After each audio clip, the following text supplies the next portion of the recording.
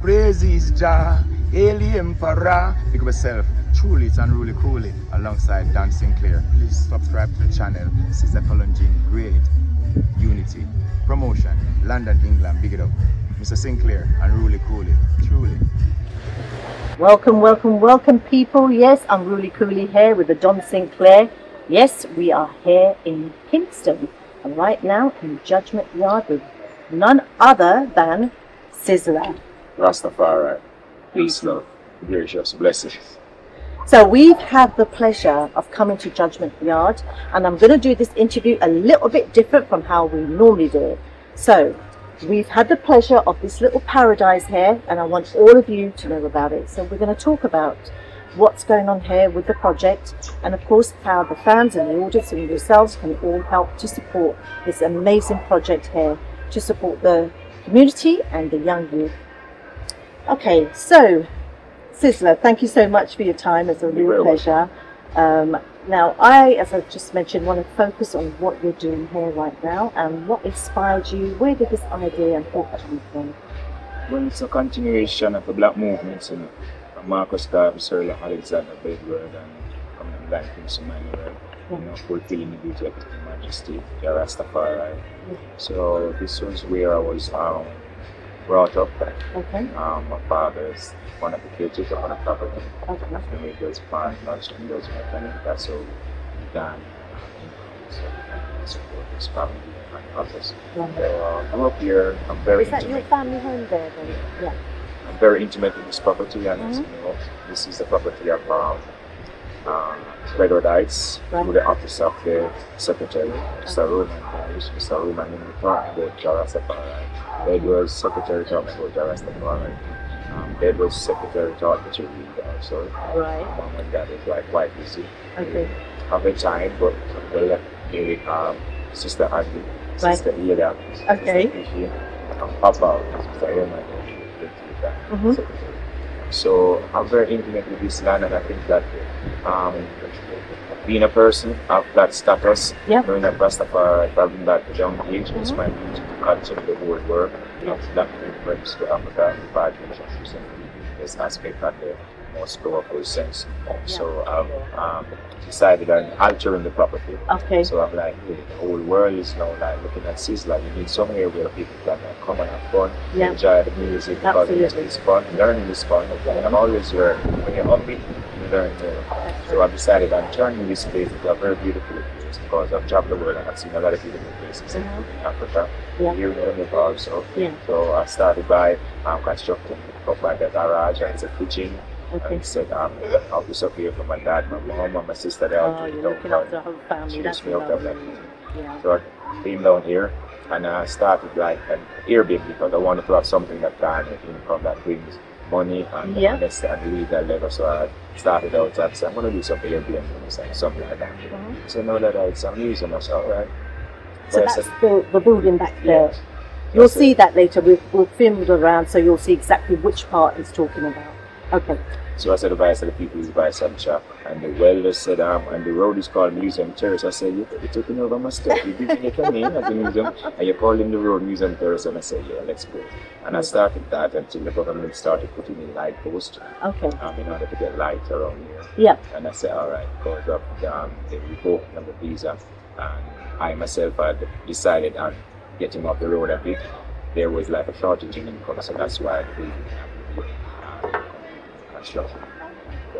So I said, no, something, they need somewhere where they can eat up. So I'm going to do that college cafe. Lovely. The airport. Nice.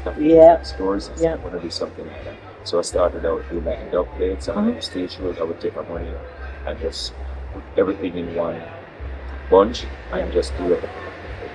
All that income to the construction, the whole project.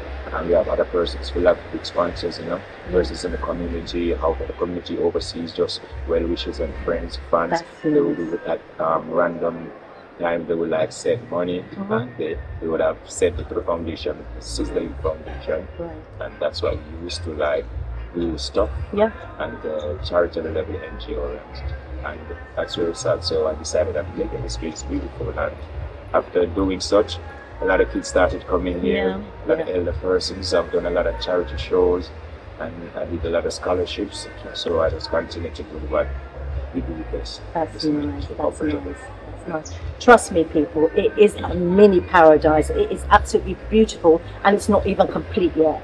There's a lovely little, what would you call this? It's like a pond. Yeah, it's like a little pool. A little pool here, and it's spring water, fresh. So when I put my feet in there the other day, and honestly, I was so refreshed. Not thinking of none of those troubles of work and all the rest of the hustle and bustle in London. You'll just free your mind dipping my feet in there. So imagine if I dipped the whole of myself in there. It would be a completely different experience. But it's beautifully done. Okay, so you mentioned about the visa situation. What was going on with that? What was that being revoked? Are you able to travel and stuff and do more stuff? Yeah? I was given a visa about 5 years. Okay. Visiting for the United States of America. It's for the work permit. Okay. It's just a process. Yeah. It's just a process. Yeah, they have processes. That's yeah. When are you coming to the UK? That's what I need to ask. We want you there. We want you there, don't we, guys? So you'll have to apply for that as well, won't you? It's in process. Yeah. Okay. So also, so there's a kitchen being built there, as you mentioned. The museum at the back there. I've also encouraged him to make sure it's a B&B because I love to come and stay. And then we've got this lovely pool here, and the yard itself. Setting up club right here, like a lawn that I'm setting up club like that. Just it's spa, children. Nice. Oh, that is beautiful. Yeah. There's a place being designated. Okay. Okay. So we just spontaneously one evening went up into the hills to a place called, what was it called? Gordon Town. And lo and behold, who was there? Sizzla himself stringing up his boxes. So I didn't know he had a sound system, but now I'm sure you guys didn't know either. He does, and we'll get to see that as well later on. Yes. So tell us about that. How did that all start with it? Well, Boxer now is like always getting at Sizzla, you know, because ever since being a youth, these selectors, Boxer, Ricky Trooper, Firelinks, Mataran, Caveman, Brewery, Weepo, you know, Sky Juice, Scorpio, a whole lot of them, you know. I don't know, these people just love Sizzla, you know, and they've been supporting Sizzla ever since the get-go in the music career. So seeing the fact that at this level with these accolades and I'm doing so many stuff, Boxer was like, Dada, you see the sound system, we've been doing it, and the kids in Montego Bay, they took it up and they got big sound system based on this. It does this the sound system stuff. I would say we want to do something that to show appreciation to selectors and boxmen looking up our boxes, and I want to do something. So it was his 70th anniversary concerning doing music, the sound system. So I said, Boxer, you can go ahead. He said he wanted the sound. And I said, Boxer, you want the sound? He knows your sound. So he took the sound, it's other sound, quality, nice sound, great selector, K9, big sound, Climax, big sound, right? As well, and you have other sound, I'm not remembering any, but they're all great people, great personalities. So we said that we're going to use your sound as a host. Only to find out Boxer and all them guys tried to keep my sound. So I'm like, Boxer, I'm very experienced, so I'm going to start cutting some dubs and I'm going to clash you guys. Yeah, that we're ready. But that's just my vibe. I give the youth energy. So he started it and we went and we supported him, and that's what we need to do more. We need to support each other more, you know, because Boxer played a lot of Sizzla while I'm asleep. In my bed, you know what I mean? All these selectors and radio these jockeys, they've been playing Sizzla while I'm elsewhere. So we're going to help Boxer on his anniversary because he came here and played at the Grassroots Live. So that's where we sat, and I'm very humble about it. I've learned a lot more. I can't stop learning. Learning is fun. You know, I've seen now the drum of the sound. I'm like, oh, my sound is coming from here. Before I started using Nutrisis and all those stuff, before these all laptop and those stuff. I used to use a CD. And before the CD, the turntable.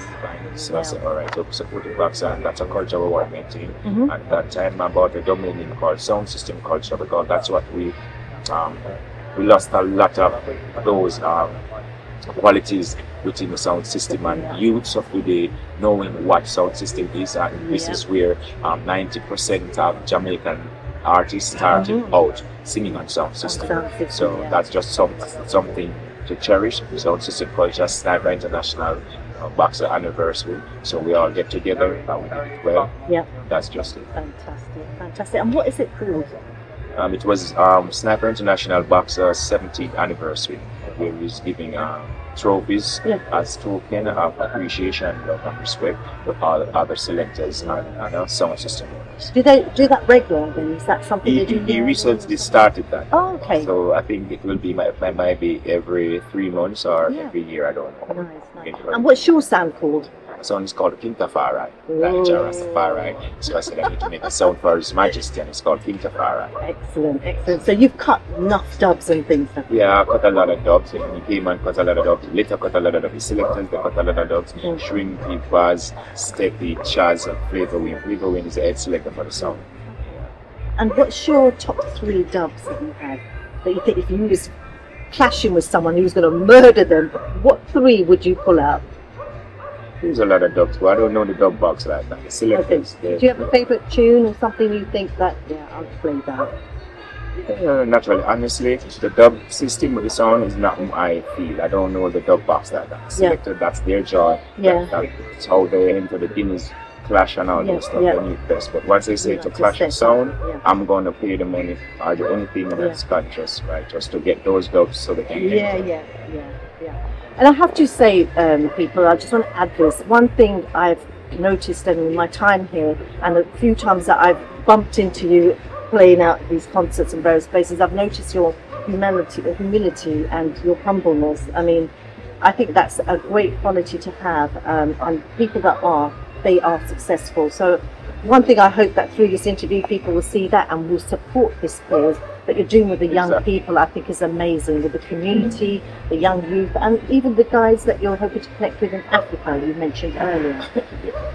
Well, it's good to be humble. You see ahead of you more, and that's what we do. When you're humble, you'll get more blessing and you learn more from the people. Absolutely. So we're always reaching out to people to work through the Sizzla Youth Foundation or through some sort of stage show or get some togetherness or in South Africa. I've been to South Africa. I've been to the crazy about reggae music and Rastafarian. The beautiful people in South Africa and the entire African continent. So we hope to get things going more there. So that is why we're setting stuff here, because kids from Africa, not just South Africa, but the entire continent. Randomly kids from South Africa, beautiful people who just come to Jamaica looking for the Jamaican artists. So whenever time they come to a place like Judgment Yard, it's well accommodated. But, so I think once you have that B&B, that will accommodate them perfectly, won't they? With the museum there and everything nicely in one place. Okay. So I'm going to now travel back a little bit now on your journey, and just kind of try and share with the people how your journey started as an artist. I mean, when did you realise you had this God-given gift of being able to sing and perform and write, even because you write your own songs as well, don't you? Honestly, the realization came one evening, and I was like, well, I'm always singing as a child coming up and stuff like that, but to take it to a personal level where I would be the person to be the master controller, directed the people, educating African consciousness. I was doing dishes for my mom one evening, and I was listening to the radio, and I was like, people need those beautiful songs, but I think they need to hear something more. And that is when I started out writing some songs like No White God, Need Love, It's Blast and stuff like that, at a very young age, about them. So I was 7 and I started singing. The realization came one evening, and I was like, well, I'm always singing as a child coming up and stuff like that, but to take it to a personal level where I would be the person to be the master controller, directed the people, educating African consciousness. I was doing dishes for my mom one evening, and I was listening to the radio, and I was like, people need those beautiful songs, but I think they need to hear something more. And that is when I started out writing some songs like No White God, Need Love, It's Blast and stuff like that, at a very young age, about them. So I was 7 and I started singing. You take your money and all those stuff, and sometimes I'll be at school like I'm fighting, defending the girls, fighting to get them through at school and everything. But you know, it's all good. Do you ever see those people now? Like, Yeah. So oh, they must be like some of them are they're my best friend. my best friend up until now. Yeah. We were like you, very juvenile and Yeah. school system. You know, sometimes not because we live here and we went to school. Sometimes a lot of us were really hungry. We have no food to go to school. We have no school uniforms and all that stuff. So we sure to do a lot of stuff that's not really illegal, like really stuff like selling roses, flowers, and juices, biscuits, other people can selling stuff like wiping car glass and all that stuff, just to make money. Because we don't want to be in a jail and we don't want to be problem with them. Not just the system, but the parents also. When you get yourself in trouble, that's a parent getting in trouble also. So. And then you get the beating as well. Did you have any of those? Because I certainly did. I don't think no one had ever been lashed like from my parents. Oh, really? Was you feisty? Exactly. You got other kids that would just coffee instead of strong. Sorry about that. Yeah. Okay, so that was school, and then when you was in school, did you have a little bit of an idea of what you wanted to do? Because I know it was... Well, as I say, I started out at a young age singing, and my dad been operating the garage, so I learned the trade, the auto body work from here. I learned mechanic naturally, just by orally, being instructed by great mechanics, Bogart, Savannah, my dad also, you know what I mean? So I learned that. I started out with the body work now. That's where I really let things go and learn to trade in the garage. Right. So my dad has always been a great person, and he had always wanted me to go to a technical school. So because I was doing primary, I went to see what all he told me to do against primary. Right. I went to Gaineshead High School in Swallowfield, and my dad said, I'm going to send you to Dunham Technical because you have all these knowledge. So, you know, probably, you know, did the exam through school, passed the exam, went to Dunham Technical High School there for my education, did architect, auto mechanic, did mechanical engineering, did other science subjects and stuff. So much, right? No, don't and you're still learning, new things all the time. The motto is diligence, persistence for excellence. Absolutely. Technical High School, and ever since heard that motto, I've been inspired and aspired to a greater level. Right. So that's a big change from being that feisty child and always in trouble in school to becoming really focused on what you want to do, what you're passionate about. Exactly.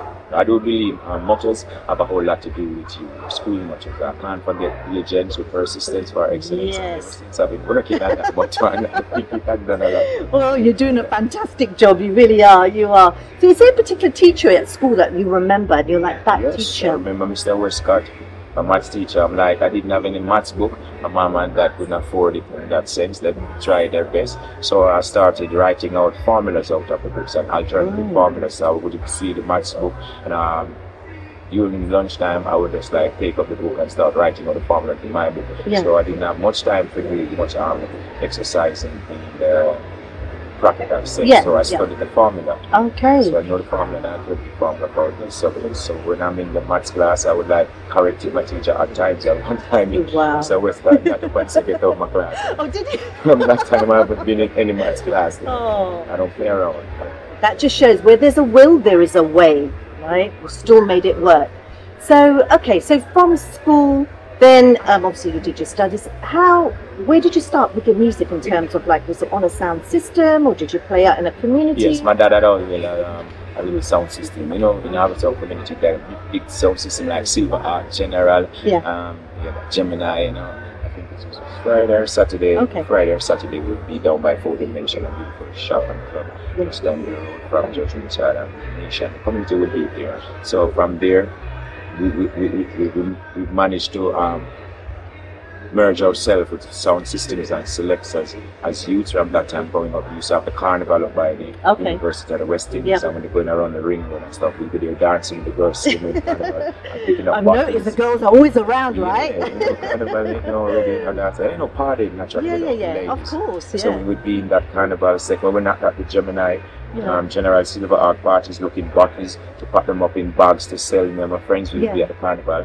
So we started out like that, and that had the sound system called it. But that's so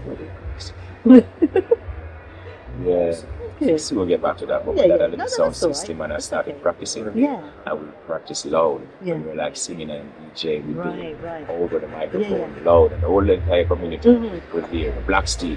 Right, Was Black my dad's Steel. song, Black Right, Steel. right. And because I'd passed the exam to enter Dunham Technical High School, I became much familiar and Okay. intimate with a very beautiful community with beautiful people. Yeah. That is Nannyville, Okay. community of Mountain View. Mhm. And a very good friend of mine, Larry Bell Nevis, I met him at school trying to bad me up at school. That's how I met Larry Bell Nevis, you know. And it's like, Yeah. and Larry said, you know, I had a sound system in my place, and Larry said, it's called Caveman. I'm saying, Caveman, I said, come, we're going to check it out. Yeah, yeah. Well, Larry was really a good kid, so Well, was it's it? all right, we're going to go check the sound system. So from there, and then I went to Larry.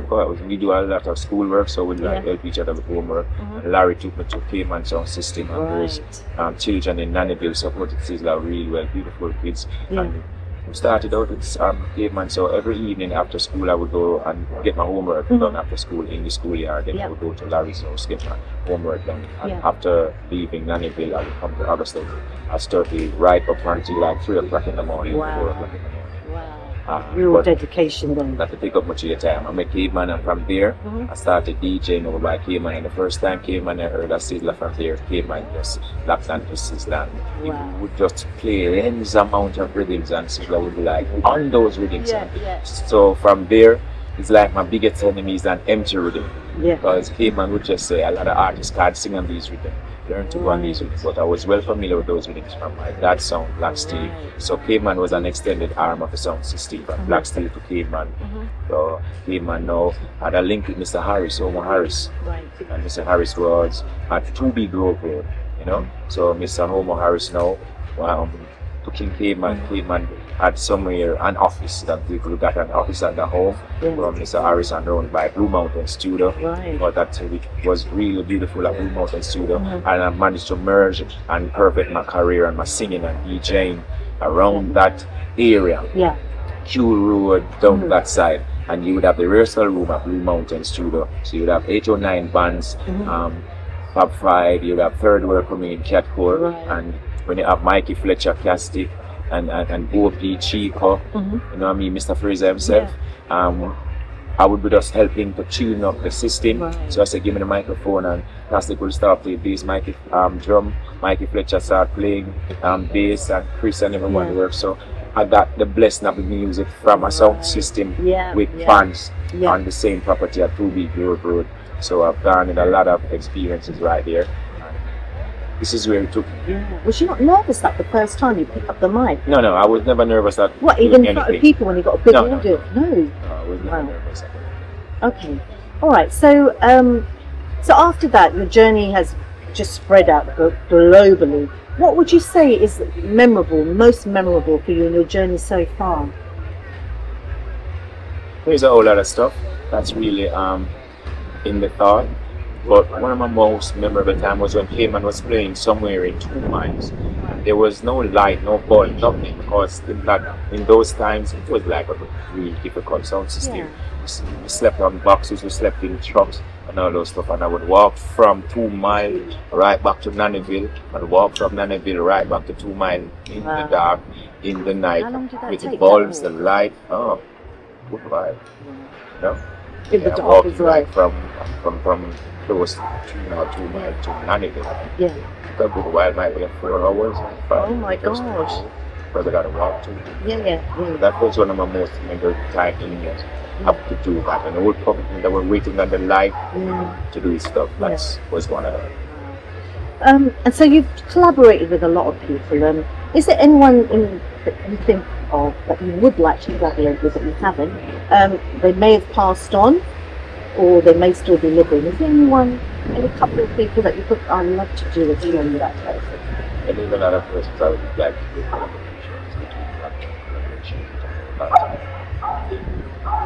I've always wanted to do a song with Dennis Brown. Dennis Brown, yeah. And I've always wanted to do songs like There's Hammer. Okay. Still here with us. Yeah. Like this with us. And the opportunity had presented itself a lot of times, but I'm just a laid back person. I was a bit taken aback when I see how they treated artists trying to get a break in the music. So Yeah. if I hadn't had one foot out, I think I wouldn't have had any nose bridge. Yeah. Doors slam in my face just quite often like that, but you gotta get that in the music. So Yeah. there's a lot. Yeah. Okay. And then you write your own music. What inspires you to write your music, and where do you write it? Do you come to a place like this? I write music just about anywhere, just about anywhere. So it just comes to your mind and like. Just stuff like that. But what inspires me was like I'm seeing the deplorable stage that the people are really living in the community. Yeah. I want to check the history, and as a child seeing the Holocaust and seeing lynching, clinching, and how they persecuted black people, not just black people, all people. I was like pushed to do more, and as I said before, I was taught to learn to read the English language by Mr. Roman Henry. He was the Secretary of Bedouin, and Mr. Roman Henry first taught me about His Majesty, Haile Selassie. So I know the Bedouinites, they were Selassieites. Right. So that's just about it. Yeah. And what other genres of music do you listen to? Well, I like country music, I like acoustic, I listen to hip hop, I listen to funk, I listen to reggaeton, crossover, R&B, I like those kids. The other natural genre music like ska, into Reggae, and Naya Bindi, which is a church true music. So if there was some young people, up and coming artists, thinking to come into the music industry, what would you advise them? What kind of 3 things would you say to them that they really need to focus on or be aware of? I would say you seek the Almighty and always add it to Rastafari, get to know your culture, know your roots, and then you'll aspire to do much better. You'll reach for greatness. That's one. And secondly, I would say think yourself as a better person to lead by example and follow other example and be an humble person. And remember now what you can see, you can perceive. You just need to just be humble and just work at it, keep working at it, and never give up, because life is a cycle. Once you start with something, you go over it again, over and over, you get it. It's just like music. Play the song once on the radio station until it's in rotation until the whole entire world sing this song. And thirdly, I would say keep reading and keep recording and keep being an inspiration to other persons. You can't just be living for yourself. You can't be narcissistic. You just got to be a person that reaches out to other persons and help them, because you have a lot of persons out there, they're really downhearted, down based upon the system. You know what I mean? And that's just about it. So be an example and always be a teacher. And remember, learning is fun. Always be in a position to be someone who willing to learn, willing to listen, willing to learn. Then we can teach the world much better. Absolutely, that's so perfectly said, honestly. So, if you was the most powerful person in the music industry, what 3 changes would you make? Because I know you've just talked about doors being closed in your face, and I guess that's part of the journey as well for everyone, isn't it? First change, what would you? I would like for them to get to know the system of music in publishing, royalties, masters, because you're putting out something out there, it's your natural sweat and blood. You know what I mean? So you need to get your stuff together. So you need to get your way, get all those stuff belonging to you, because it was given to you naturally by the Almighty and through the hands of the people as fans buying your music. So you need to know the system of music in knowing to get your song properly registered, get your publishing out and know your royalties, and get your splits out there, and be kind, be honest in sharing. You know what you do, that's where you don't go out trying to steal someone else's stuff. That's one. And secondly, so I would like for you to, when you get your money, you build other stuff to give back to the community. You buy lands and you put up buildings, you put up kitchens, schools, little stuff, creatures for kids, you know what I mean? You could do Airbnb, you could open a business, be business minded, take your money and invest it, and then you have better things coming into you. And thirdly, it's for you to help to set your own stage. I mean, you don't go and wait a person to promote you. You're your biggest and best, you're your own walking billboard. So I think you should do more for yourself by putting on parties for yourself, not just allow the manager to be doing stuff. are other promoters out there to be doing stuff for you. You need to set up little interviews for yourself. You need to do your videos. You need to do your own little shows, your own little gig. You know what I mean? Little acoustic setting, just about anything that you really like. You need to just do your own stuff. Yeah, some very profound words there, definitely. Okay, so you've done so much music. You've released over 70 albums. Out of the music you've done, what song really sticks with you and you're most proud of? And I'm sure you're proud of all your music and your achievements. Is there any particular song you've done you've got a bit of a soft spot for? Thank You Mama is really a very beautiful song. Yes. I love that song, Black Woman's Child, Moses' Child, a song that is struck me like holding for. Do you want to give us a little bit of that? Now I've been here all days of my life, birth good and queer and be old with my sight. Some will shame, others do as they like. Some is just a flesh they want to tear with all them fork and knife. Some don't care, their heart is like ice, waiting to see you fall. Yes, we holding you firm. Keep holding firm. Beautiful, beautiful. So, you know, you've done so many songs. How do you remember the lyrics? Have you ever performed and had a block and just forgotten? Because it comes with the whole thought of liberating the people. The thought of slavery is still present and dominant in the sense that the people is not seeing it in that sense, but it's still present among us. So I wrote a lot of songs, and the topic of the song, that's what causes me to remember the song. That's the topic. So you've never made a little mistake with it? Oh, I made a lot of mistakes. You just cover it up with a little ring-a-ding. That's just like freestyle. Tactics. Yeah. You know, but sometimes I don't always remember the word, but once I can pick up the intelligence from the topic on the song, I can always write a line or move back into the line. Yeah, blessing. Okay, so what can the fans out there and the people out there expect from Sizzla in the near future coming up? More music. I'm hoping to do a lot more constructions. I've been studying the architect. I went and get a few more certificates for the AutoCAD and riveting and drawing and computers. So I'm hoping to put a lot more buildings out there. I'm presently starting a project, Sizzla Farmers Group in St. Anne's, with those persons in Branspen, sheep, and the whole crew trying to get land and the farming, because St. Thomas is booming in farming now. And certain like seasoning onion and all those stuff, they're getting the St. Thomas people big up in the South Jamaica. Just about all the farmers, essentially we're doing a lot of farming. People all over the island, there's a lot of farming in Jamaica. But that's what I want to do. I want to get into farming. I want to get into like making service cars. I want to get into branded clothing. And doing all those stuff. I want to get in the sense of, I want to be like ergonomics, where I can make phones, phones, tablets, all those stuff. I think I need a company to do those stuff, because those are domestic needs for the nation. Absolutely. So there's a lot of stuff. So you're dreaming big, you've got big visions, and when you do have big visions, you will succeed, yes, I'm sure.